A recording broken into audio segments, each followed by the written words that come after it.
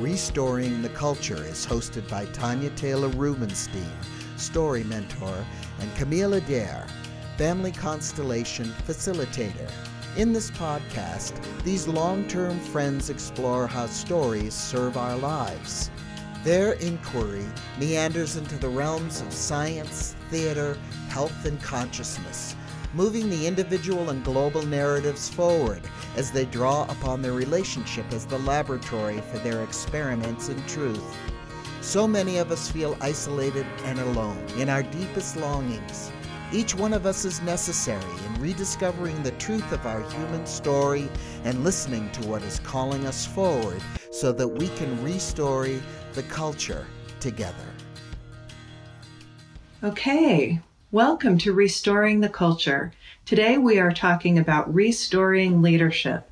This is Camille. I'm here with my friend Tanya. I'm going to begin by reading a quote by Clarissa Pinkola Estes from Women Who Run with the Wolves. This is chapter 1. I must reveal to you that I am not one of the divine who march into the desert and return gravid with wisdom. I've traveled many cook fires and spread angel bait round every sleeping place. But more often than getting the wisdom, I've gotten indelicate episodes of E. coli and amoebic dysentery, such is the fate of a middle-class mystic with delicate intestines. It might seem like a strange quote for leadership, but today Tanya and I are going to talk about how leadership is changing for us.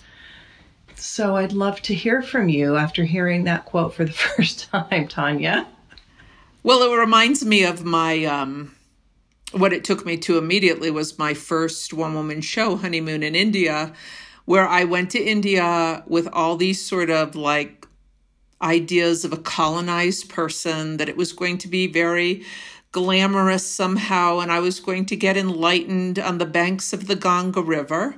And instead I got dysentery and parasites, and almost died.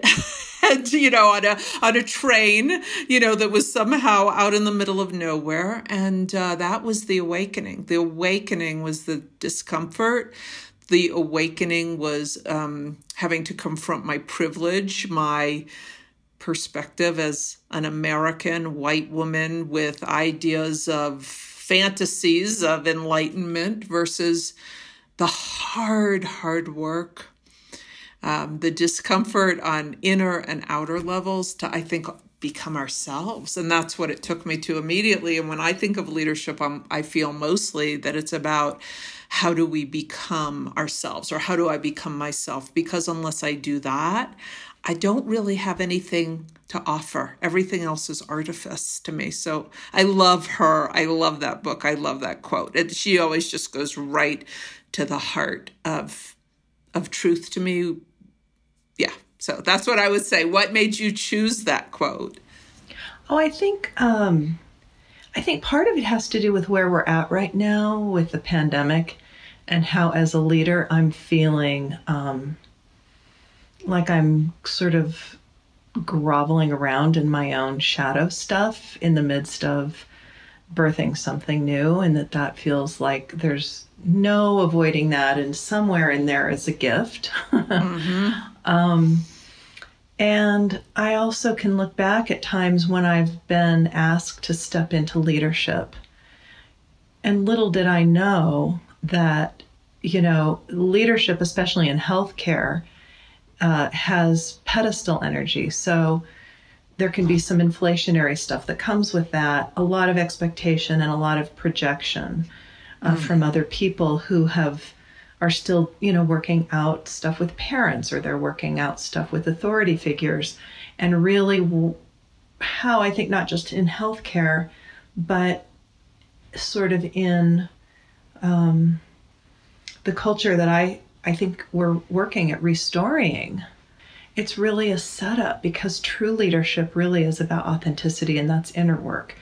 And most leadership training programs teach you how to step up on the pedestal. They're not about how do you go in and work with your own material and face your own shadow and learn to basically be at the bottom, right? You push other people up from the bottom. It's the inverted pyramid. Oh, I couldn't agree more. I mean, and I think about that, sure, you're coming from the perspective of healthcare, from a particular industry, a particular paradigm. But I think in Western culture, we're addicted to giving our power away. Getting back to my show Honeymoon in India that I did years ago, that was for me a bottom around giving my power away in the guru paradigm. And I realized after following certain gurus, including American ones that wouldn't call themselves gurus, that my job and my work was to pull all that power out of projection back into myself and stop looking for the perfect mommy or perfect daddy, which is what I think happens when, right, this sort of guru culture of putting people on a pedestal plays out. And I've put people on a pedestal and had the experience of being wildly disappointed in them, because that happens. And I've also had the experience of people putting me on a pedestal, which is the most dangerous place, because then you're going to fall to the bottom when you've been put up. And my work as a leader, whether I'm working with people on their stories, their writing, doing my work as a theater director, working with people on business, has been from the beginning to navigate that and support people in taking their own energetic back. So I'm a guide, not a guru. And I think that distinction is big, because a lot of people want to be gurus, but there's a falseness to it, isn't there? And who wants to pull other people's energy away? What is that feeding in them? To me, it happens as leaders. It's going to happen. Like, we're going to have to experience that. I don't think it's a pure path. There's no just ascending to understanding this, but from life experiences, I've had to look at my ego. What part of me wanted to either take somebody's power and let them elevate me in some way because it felt good to me, felt validating to my ego, or give away my power so I wouldn't have to do the hard work. But the movement of my soul for me has really been down, down, down on the ground. So I think the old style leadership really kind of had this myth that you have to be something other than yourself if you're going to be successful in leadership. And I think the leadership that is birthing right now in the world is the call to be more like yourself, to be as authentic as you can be, and to step into your own humanity. And that truly is what all of us are hungry for, and what we're hungry for from each other, because old style leadership puts up barriers to human intimacy and connection. And the new style of leadership really is all about human connection, interdependence, doing things together. You and I have talked about the 2x2 and about, how the lone wolf model of leadership doesn't work anymore. I've seen that play out so much in hierarchical leadership models in organizations. And I think one of the things I've seen that play into that can be really harmful is something that I call founder syndrome, that people have a really hard time passing on their wisdom, passing the baton to the next generation. And as a previous hospice nurse, I've always linked the need for succession planning in an organization or in one's leadership role to the fear of death. Because if we can't come to terms with the fact that one day we're going to die, and how are we going to leave our legacy and our work to keep it as alive as we can, if that seems appropriate for sustainability, I think that I've found that to be a challenge for many people. So leadership, real true leadership, is far from being a career pursuit. It really is a spiritual pursuit. It's some of the deepest work we can engage in terms of the cycles of birth and death and our place in all of that. I so agree. And as you and I have both been on that path and seen each other and supported each other, witnessed each other, all these things over the course of this thing that it's that thing where it demands everything. And I remember making a vow to the guru 29 years ago, I want to say, where I said at in Estes Park, Colorado, at a little retreat center, 500 people, and in front of the guru, I said, I want to marry the truth with no possibility of divorce. She said, be careful, that's a dangerous vow. And it's interesting to me because at the time I thought that vow meant, right, the devotion somehow to the guru, some kind of like this illusion I had, fantasy of awakening. But it's been this thing that strips everything, right? Like taking me down, like I said earlier, to such humility, right? To really no escape, no emotional bypass, no financial bypass, no intellectual bypass, like all the way down. And then who am I there? I think only in going low do I find out what I'm made of. Well, the ego wants the bypass, right? And to kind of go high. I think for me, anyway, that's been my path of leadership. And each one of us, I think, are tested in a way that has to rub up against the fragmentation in our soul, the trauma, familial, ancestral, conditioned, whatever it is, right? It has to rub up against those hard places that we don't want to go. So I'm curious to know, I'd love to have this conversation where we both speak to, because, we're old enough, right? We're in our 50s, we're in our mid 50s. And so we've had enough life experience to experience leadership, both from what informs the kind of leader we want to be and how we've probably both been the kind of leader that we don't want to be. Can you talk a little bit about a time when you were a leader where you learned about leadership by making mistakes? I think the biggest mistake that I've made or been most vulnerable to make has been not having good boundaries from the start around expectations, because it's that thing where, for me, learning to love myself as a leader too, and to just love and respect myself, means laying out very clear boundaries around what people are going to get from me and what they're not. Because when what they're not isn't laid out ahead of time, all the projections you were talking about can come on to us as leaders. Now, I've been a self-employed person for 30 years. So I've been a theater artist and a writing facilitator and all of these things that I've done. Story leader, story coach, a story worker, really, around on my own as an entrepreneur. And I didn't have any business background. So I was always highly gifted in terms of getting people results, like in the story work itself. But where it got messy was I didn't have sacred structures around me, and I didn't really understand how to create them and have the boundaries of business. Not toxic business, but just like healthy business structures, the sacred masculine.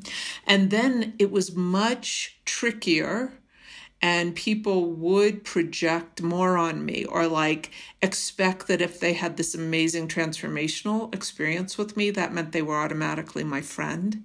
And that's been really probably the trickiest spot for me in leadership, and where people have gotten disappointed in me. It was less about the work they did with me, that then they felt that intimacy that happened in the work spilled over into friendship or social life.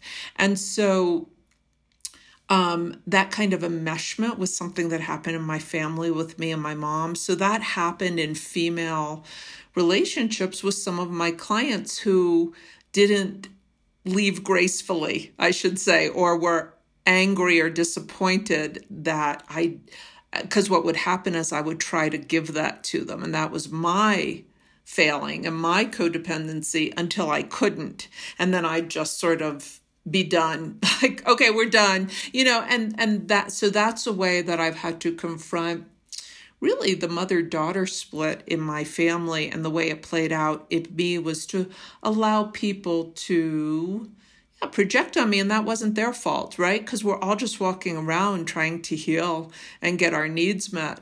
So I had to step way, way, way, way back and do a lot of inner work and stop committing to big projects with people until I could realign my boundaries, and from that create a new kind of offering and way with working with people. So I think that's been the trickiest thing for me in my leadership, and not feeling guilty for not being able to give more than I can, right? That's part of my own internalized conditioning I've had to shift and release. So what about you? Well, I think I could speak to the mistakes I made working as a leader in organizations, and then mistakes that I've made working in my own business, as a teacher and a healer. And I would say that the first one, because I worked, at one point, I think I managed 60 people and I was overseeing 2 different offices, and there were some pretty significant values differences between myself and sort of how the company was being run, although I wasn't real aware of that for a long time, and I was fairly naive about how systems work at that point. So I think in a way, it was all kind of beautiful because there was a lot of permission, a lot of trust, and there was also a lot of messiness. So I kind of look at that as being like one of those classroom situations for me where I learned a lot and in some of those ways were really great, and in some of those ways were really hard. So I think I've learned, though, to be really clear about one's values really informs how you enter into agreements with other people. And I think agreements and boundaries are really important as a leader. I also think that I've had a tendency, because I'm so specialized in my work, to have dual relationships. And oftentimes specialty communities can be sort of incestuous. For sure. And in the beginning, it feels like it's almost romantic, right? Like I finally found my tribe, and it's so satisfying. And it feels so good, like when you feel like you have something valuable to offer, and it's what people have been like waiting for. And I think that's also really can be super tricky. And so for me, I've been really learning about how to navigate those waters and how to be a responsible teacher and healer, how to separate out teaching and healing so they don't bleed together, how to have my own supervision, how to differentiate myself, and to be able to discern, where my place is and how much of myself to bring into certain situations. So that's all. And, that's really hard stuff to teach somebody.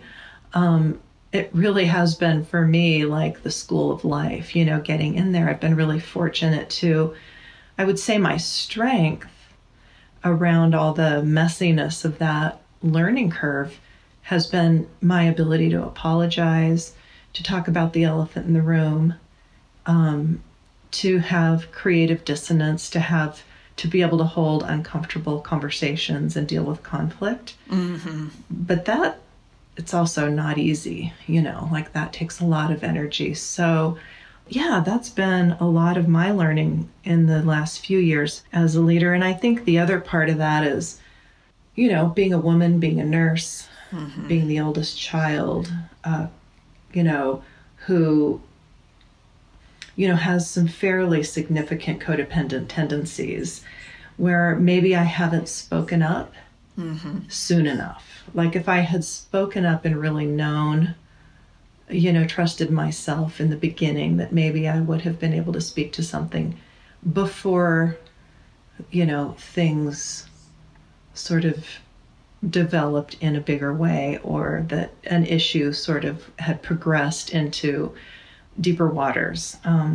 So yeah, I think speaking up early on is something that I'm learning about. And I think as women, it's interesting, we don't always need to talk about, the differences between us as leaders. But I do think for women as leaders, I think finding our voice and finding our power in ways that we're not replicating male leadership models is a trick. It is a trick. And not replicating male leadership models, but allowing ourselves as much voice and as much space as often men do. And I think that's been my strength. As you talked about yours, I was like, well, what's mine? Because that hasn't been mine. That hasn't been mine. But, and it can be off-putting.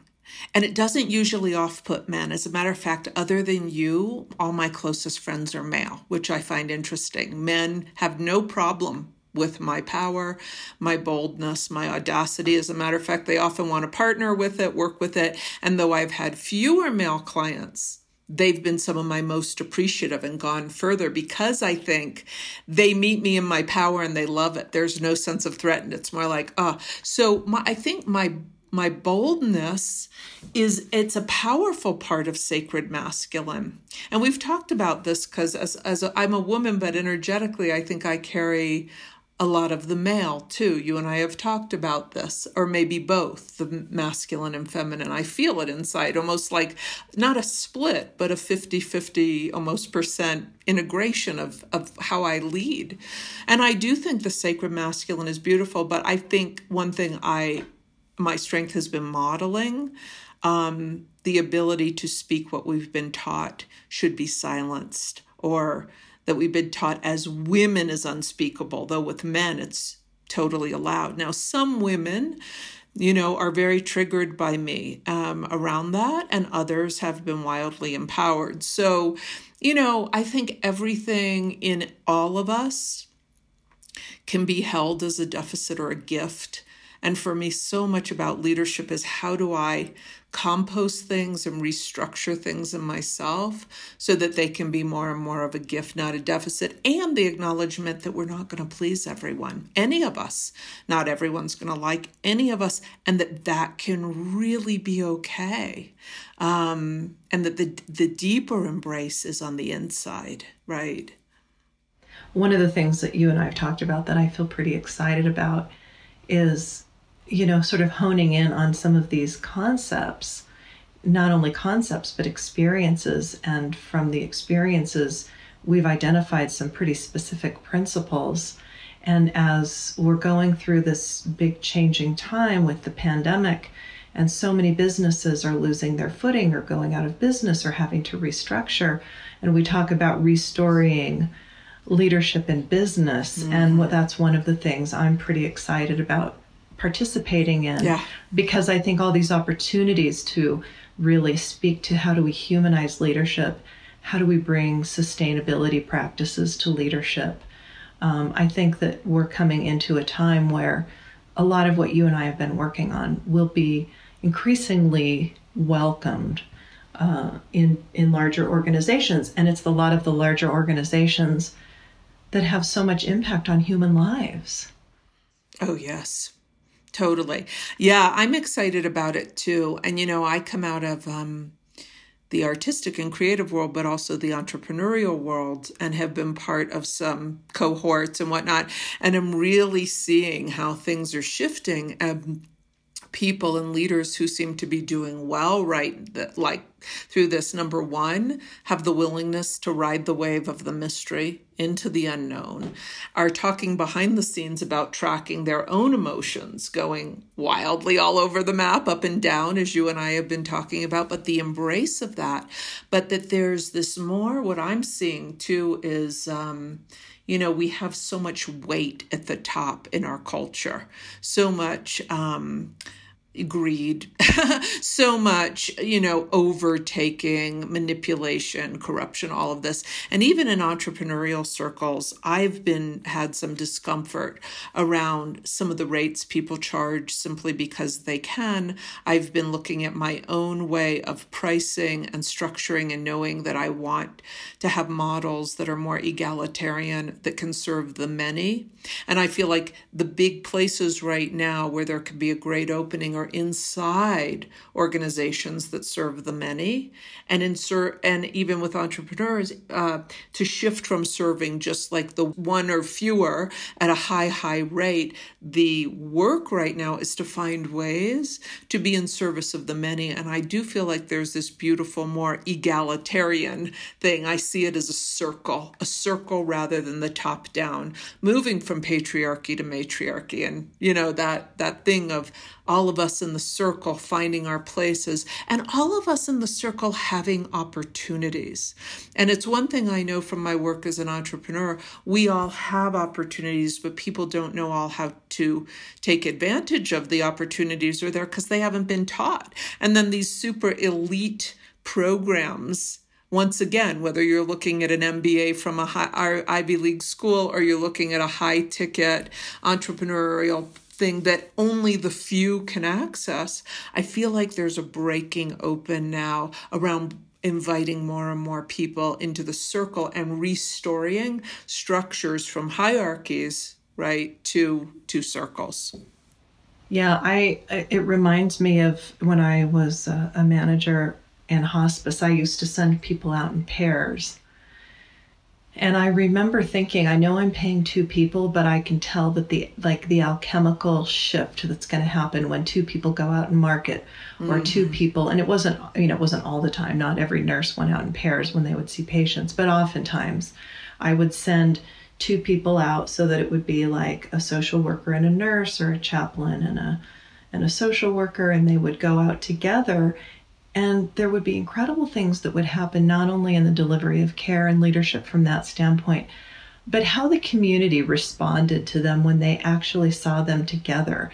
It was as if the community would light up at seeing more than one person from an organization show up in order to talk about the care of a dying person and how they could be of service, right? And you and I have had a lot of conversations about co-leadership, and I think we'll definitely be doing more specific podcasts on this in the future, and we're wrapping up here in the next couple minutes. But is there anything that you'd like to say about this idea of co-leadership as part of a new paradigm?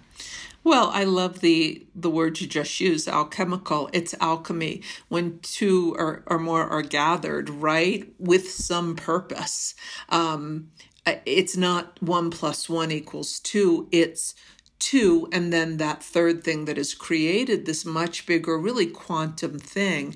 And how on leaders, when we allow ourselves to share power, the way you and I have practiced doing for 20 years together and in other circumstances, and we find a way to do it, where the greater, the sum is greater than its parts, but it's lighter on us. So it's a lighter leadership. I think when we think of leadership, we can think of a weight, a heaviness. Oh my gosh, it's all on me, this heavy thing. I've got to make this happy thing happen. But that two together, you and I have experienced this, including producing some huge projects together.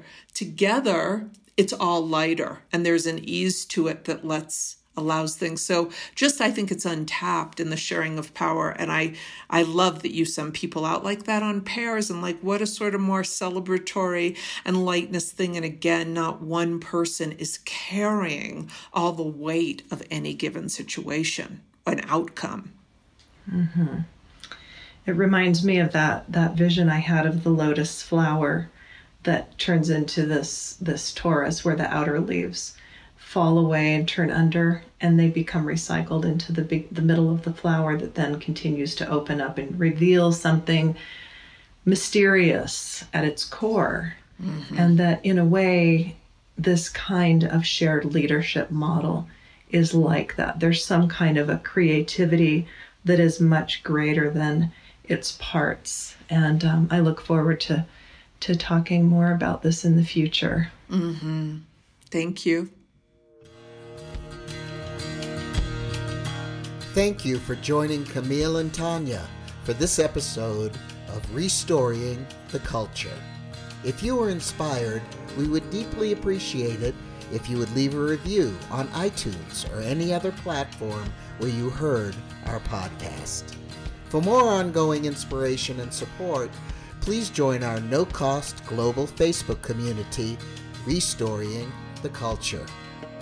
You can support our podcast by making a donation here. And remember, we are each restoring the culture as we restory our own lives. See you next time.